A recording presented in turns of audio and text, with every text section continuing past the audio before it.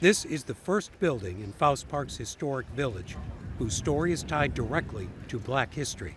It was built in 1894 in Chesterfield, but only after pressure and a lawsuit by the Black community.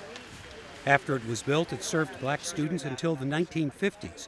Doris Fraizer, who turns 92 this year, was a guest of honor at the dedication. When she was 19, she came to this one-room schoolhouse as a substitute teacher. Can you imagine a teacher coming in, sitting at the desk, 20 kids in the classroom from age 6 to 14, trying to keep their attention? But what did you feel when you walked back into the completed schoolroom? I said, thank God this is over. You know, a lot of people, including me, haven't associated Black history with this part of the county. I know. But let me tell you, sir, there were a lot of Blacks in this community of Chesterfield. That's the story that will be told here. But there's another story about why and how the Parks Department worked so hard to bring it here. Our first visit was a year ago, when we met with park preservationist Molly Butterworth at the future site of the schoolhouse.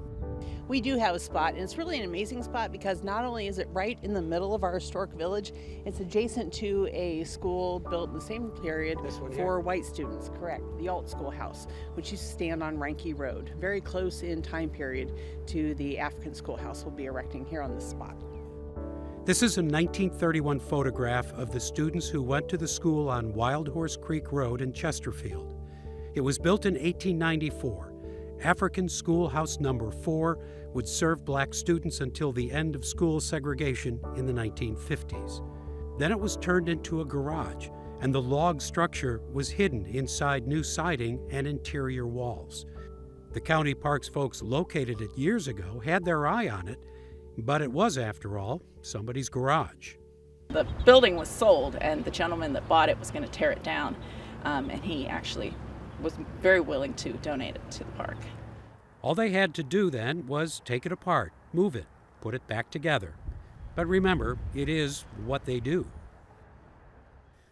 So the modern era siding was removed to reveal the original interior log walls. And then each piece, inside and outside, was mapped and tagged, and not with Post-it notes. Parks educator Micah Kornblum showed us how the metal tags are stamped using a system of numbers and letters, giving each piece's location and orientation. There's side A, which is the front. There's side B, which would be... When everything was tagged and diagrammed, the schoolhouse was taken apart, and the pieces stored in the Faust Park barn. Well, here are the logs for the schoolhouse. These are the originals? These are the originals here and back here. Tag B, this is tag B4, so that's the right-hand wall, and it's the fourth log up. Here, too, is one of the discoveries that brings African School Number 4 to life. It had been hidden for generations behind the garage wall. That plywood came down, and this is what I saw. Wow. And I'm a retired school teacher, and this is thrilling. To see this. Uh-huh. Wow. Yeah, it's been protected. It has a special spray on it so that the moisture can't get to it. But once it's inside the building, it will be doubly protected. But so much more work had to be done because some of the pieces of the old building were gone or in bad shape. Woodworking volunteers came to recreate doors and windows. But when it comes to replacing damaged or missing logs, well, that's a very different kind of job. But there's park staff who have those old-timey skills. And we're really hoping to have it erected by late summer of this year. Well, they didn't hit that deadline, but by September of last year, you could see the progress they were making. Work was delayed for a time because of another project that popped up. 2 log homes at Conway Park in Creve Coeur became available and needed to be disassembled and moved right away. But work on the schoolhouse continued, and we were back on a cold day in November when volunteers from Green Trails United Methodist Church showed up to do some chinking, filling in the gaps between the logs with wood scraps, after which mortar would be applied. This community involvement was the idea of their pastor. Oh yes, Yes, as soon as I told them the story. And what I've always told my folks is when you have a black pastor, every month is Black History Month. So this isn't something we're just doing for a season or for a cause. It is really something we're deeply rooted in, trying to bridge the gap between races. So it's very important to us. Take a good look, because this is not what the old schoolhouse actually looked like.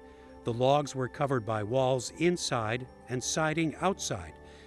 You can just make that out in the old photograph. The siding back then gave the school a more finished look. And project leader Jesse Francis says that's one of the reasons the building survived.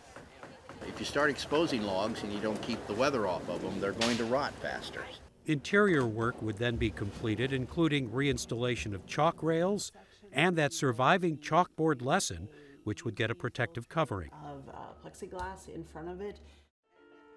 By March, African American Schoolhouse number 4 was ready for dedication. I do this in the name of the Lord. Amen. Yes. After the speeches and the ribbon cutting, people lined up to squeeze into the little room where hundreds of black children had been educated over the decades, trying to imagine what it must have been like for those kids. Curtis Johnson didn't have to imagine. He was one of them. So this is the first time I've been back in the school since 44, really. And Bring back memories? a whole lot, you know. But you don't realize how small it is, I guess because you're small, you know. And you don't realize it was this small, you know. But you figure, how all these kids get in this one little bitty room? But we did. That's one of the things we want to do, is anybody connected with this school that has a story about it, we want to get that documented, because to me, that's as important as the structure itself, is the people and what they did when they went there.